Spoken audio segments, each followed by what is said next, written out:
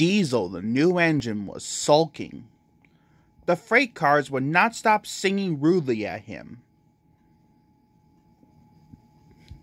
Duck was horrified. He ordered, and bumped him hard. Diesel was still furious.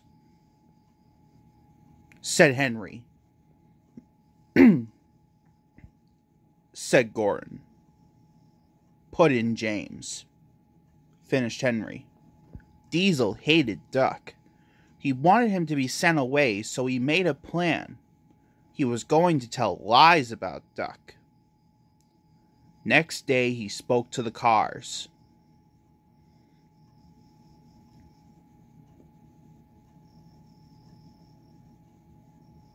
And he sniggered away. Guffawed the cars. They laughed rudely at the engines as they went by.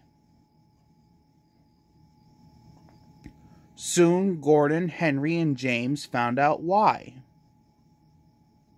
Said Gordon.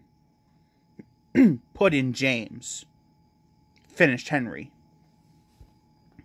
They consulted together. They said, Duck was tired out. The cars had been cheeky and troublesome. He wanted a rest in the shed.